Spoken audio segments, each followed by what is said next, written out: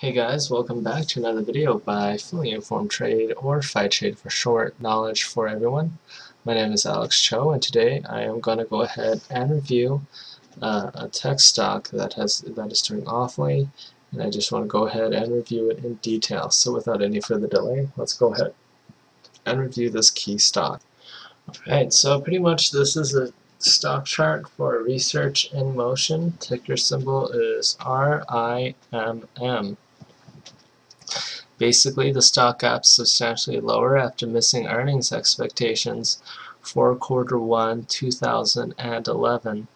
And basically, I want to point out that we have probably one of the worst performing tech stocks in 2011 on our hands. And I really don't like the 200-day moving average. And most people would consider the 200-day moving average as a great area of support. But I've seen the stock break the 200-day moving average many times before, and it just doesn't provide me with much confidence at all. Um, you know, every single time I see this company break the 200-day average, it's been a ridiculously, and I mean a ridiculously long time since the stock is, well, it would take a ridiculously long amount of time for the stock to recover. And because of that, do I think Research in Motion may find support on this 200-day moving average? I'm willing to bet that it could probably bounce off of it a little bit, but then it will eventually break it, just as it has in the past. Another thing that does make me nervous is the fact that we do have a head and shoulder pattern. Head and shoulder patterns are the bane and doom of any stock in the stock market. Once you have a head and shoulder pattern and you break the neckline, it's pretty much game over. And chances are investors will basically shun you. They won't buy the stock, and if anything, people will most likely short the stock and have a net short bias rather than a positive bias on the company. Therefore, my whole entire viewpoint with Research in Motion is that it has missed earnings, so the company itself isn't performing as well as it should. We have a head and shoulder pattern.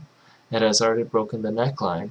The 200-day moving average hasn't shown itself to be a very reliable place to place any bets on Research in Motion. And Research in Motion keeps getting slapped around as various platforms enter into the market, that being the Android platform and its ability to use swipe. That's something a BlackBerry doesn't have. Along with that, the BlackBerry's operating system is losing steam versus the Android platform, as well to the Apple platform. So Research in Motion is in a really tough position right now. Either it joins the Android bandwagon and secures its own position amongst Samsung, HTC, and the rest of the smartphone crew, or they're at the third leg in the race. And you know what? I'm not too keen on that. I don't think it's very good. And for the longer term, I believe that Research in Motion will stand to lose more by developing their own software rather than letting Google do that for them. And since the Google platform or the Android platform is free, I don't see why Research in Motion would put so much money into software to begin with. So overall, I think Research in Motion is doing some stupid stuff, working with Microsoft and creating its own operating system. And we have a head and shoulder pattern. The earnings are coming in right. 200-day moving average doesn't look right. Overall, I think this is going to be my worst stock in the tech sector, my worst stock pick amongst tech stocks in 2011. Sure, there are probably worse ones out there, but for right now, I think this is going to be the worst tech stock of 2011. Anyway, that does it for me for today. If you guys want to use the same exact charting software that I use, please be sure to check out the link below this video.